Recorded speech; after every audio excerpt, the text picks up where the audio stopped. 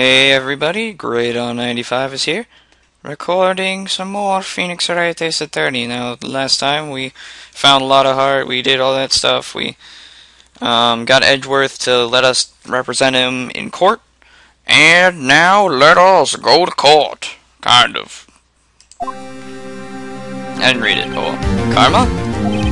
That's right, Manfred von Karma. He's the best prosecutor there is. He hasn't lost a case in his 40-year career. Oh, I remember this guy. He is a god of prosecution, right? A god. Not a single case? He'll do anything to get a guilty verdict. Anything. Sounds like someone else I know, Edgeworth. You don't understand. I mean, he'll really do anything. Manfred von Karma is a man to be feared. That's quite a claim coming from someone who forges evidence. He taught me what it really means to prosecute. What? Just picture a prosecutor as vicious as me, multiply by a factor of 10. Ugh. So he was your teacher then, Mr. Edgeworth? Something like that. And now he's trying to get you found guilty? What a creep! Oh wait. Maybe he's planning on losing on purpose to help you out. Not a chance. He hasn't lost once in 40 years. 40 years. He's as ruthless as me, times 20. That's pretty ruthless. Like I said, he's a god among prosecutors. I guess that's something like Mia was to me. Speaking of Mia... Maya? Uh-huh. We could really be using Mia's help right now, don't you think? Oh. I can't. Sorry. I tried. I really tried, but I couldn't reach. You couldn't reach? I think it's because I haven't been training. My powers are weak again. Oh man, what bad timing. I'm really sorry. I'll try my best. I hope so. What are you whispering about? Oh, it's nothing. Well, it's time. Let's head in. December 26th, 10 a.m. District Court, courtroom number 3. I really want that lasagna now. Kind of. I'm hungry-ish.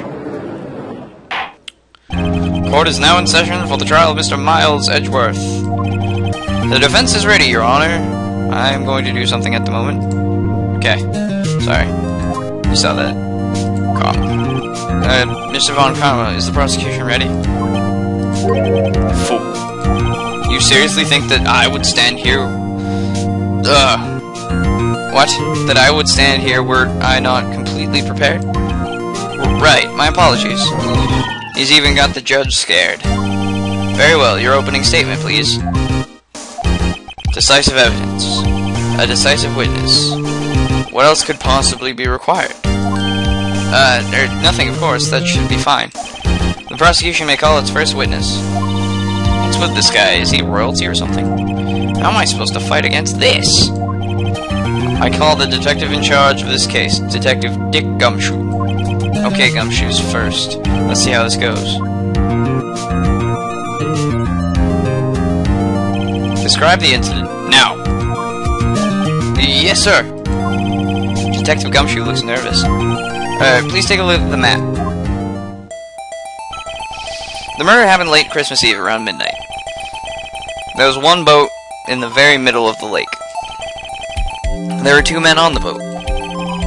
Now there happened to be a woman camping here on the edge of the lake. At 12:10 a.m. she heard 2 pistol shots. Then the boat started to move. We went towards the boat rental shop. Overhead map added to the court record. Testify to the court about your arrest. Now! Wait! Mr. von Karma. Yes? Actually, I'm the one that's supposed to be handling these proceedings. Wrong. There's only one thing you need to do here. You will slam down your gravel and say the word guilty. That is your role. Yes, of course. You're quite right. No, he's not. The arrest of Mr. Edgeworth. A man called to the station around 30 minutes after midnight. We headed to the scene of the crime as fast as we could. That's where we found Mr. Edgeworth. Now, I didn't suspect him of anything at all, but the next morning a body was found in the lake, so we had to arrest Mr. Edgeworth. I see. Very well.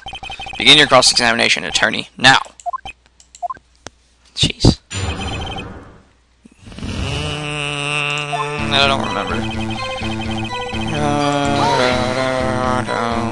You received a call from a man? Yep.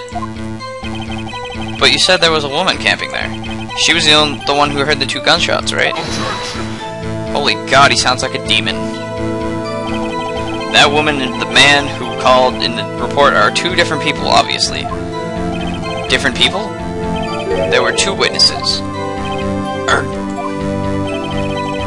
Their testimonies were quite similar, however. Did you hear that, though? Did you hear his objection? He was like, "Objection!" Like a really big demon. Like, okay. Today I've summoned the woman who was camping. The woman who was camping, a lot of heart. What happened next, detective?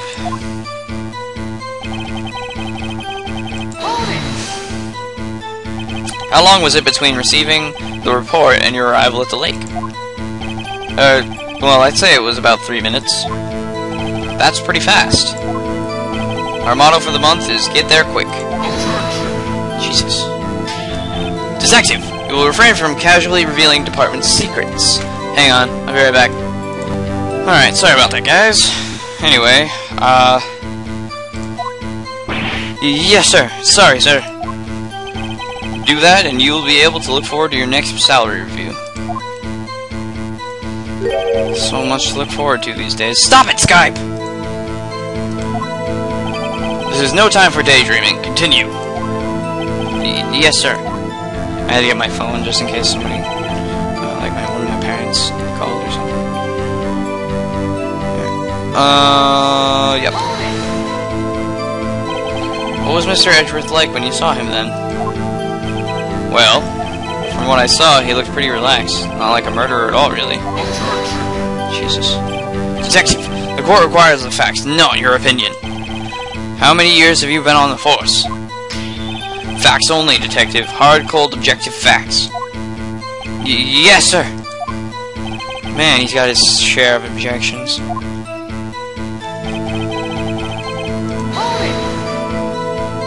Why didn't you think he was suspicious? You should know. We have a deep, trusting relationship with the prosecutors.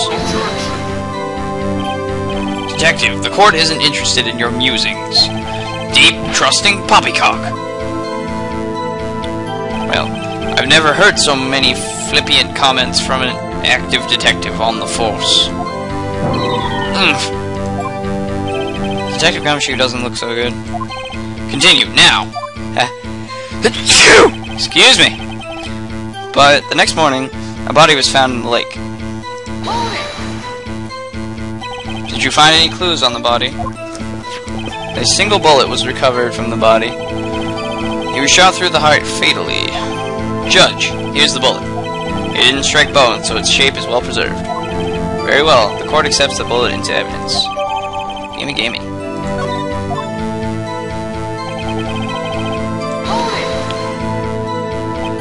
Why is that? Well, we found the murder weapon in the boat. The murder weapon? Pistol. Detective Gumshoe, that is a vital piece of information. Please revise your testimony. Right. Sorry, Your Honor.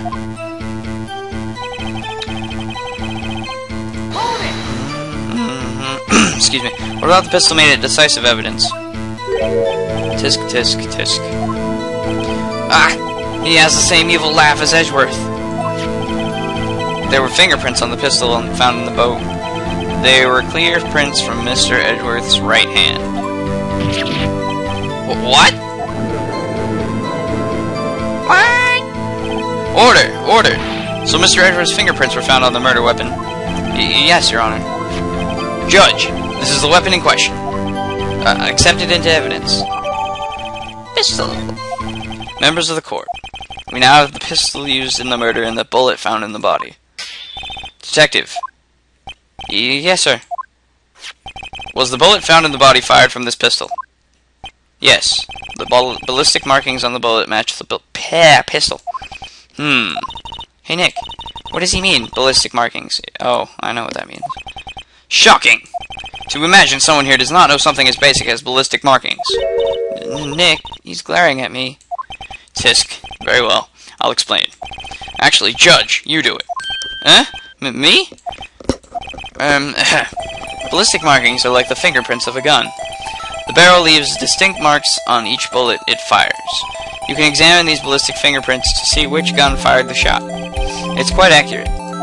Indeed. This leads to one inevitable conclusion. The bullet found in the victim's heart was without a doubt fired from this pistol. This pistol, which as you may recall, is covered in the defendant's own fingerprints. Wow, we are losing right now. Oh, order! Order! This is bad. This makes it look like Edgeworth did it. Really? Well, Judge? I'd say it's almost decisive, yes. Honestly, I could declare a verdict at this point. However, excuse me. You wish to hear the witness speak, no doubt. Very well. I am somewhat fatigued, and so I will take a brief break. I will call my witness after the recess, which will last 10 minutes. Judge! Yes? What are you doing? A 10-minute recess, now! But wait, Just bang your flimsy gavel and get on with it, man! Yes! Ahem. This court will take a 10-minute recess. Who's running this court anyway? December 26, 11:09 a.m. District Court, Defendant Lobby number 2. Edgeworth, what's going on here? Your fingerprints were on the murder weapon. And that foggy photo makes one thing clear. The only one who could have shot that man was the person in the photo. True. Was that you in the boat? Yes, it was me. What? But you must believe me, I didn't shoot him. Then who did? I don't know. You don't know? Weren't you right there? I heard a gunshot from very close by. Then the other man fell from the boat. I can't say why, but I thought at the time that he had shot himself. You mean it was a suicide? That's the only explanation that I can come up with. Huh? How am I going to convince anyone of that? Say Maya. Huh? Well, what? Any progress with Mia? Oh. Sorry, it's no good. I know. I'm no good for anything, am I, Nick? If I can't call my sister, I might as well not be here, right? No, I need you here. No, of course not, I need you here. I can see you're always trying to help out. Even if you don't actually help, it's the thought that counts, right? It's okay, Nick, you don't have to make me feel better. I don't know anything about trials or defense. What's more, I'm a spirit medium who can't even contact spirits. Aw, everyone has their off days. I mean, I've just been getting lucky lately. But you never know when my luck is going to run out. Oh, I know. Really? Whoa! Right! Don't jinx this case any worse than it already is. This is bad for my heart. Oh, sorry. Whoops. Stupid. Court is back in session. Mr. Von Karma, call your witness. Yes. Will Miss Lotta Hart take the stand? Alright guys, I'm going to pause it right here. You guys will see me later, and I will see you later. So, if you like what I'm doing, sub, comment, like. It's all good. Thanks guys for 63 subs. At the moment, I have 63 subs. Thank you. It means a lot. Thanks. Anyway, I will see you guys later. Bye-bye.